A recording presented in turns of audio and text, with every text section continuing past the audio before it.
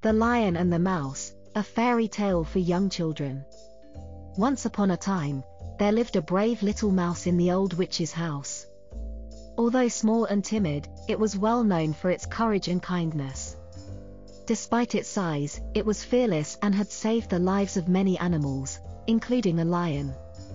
One day, while exploring the old witch's house, the mouse stumbled upon a lion trapped in a cage. The lion was in distress and desperately asked for help. The mouse, showing no fear, decided to help the lion, no matter the consequences. It started to nibble away at the bars of the cage and eventually freed the lion. The lion, overjoyed at its freedom, thanked the mouse for its help. It promised to repay the mouse's kindness one day.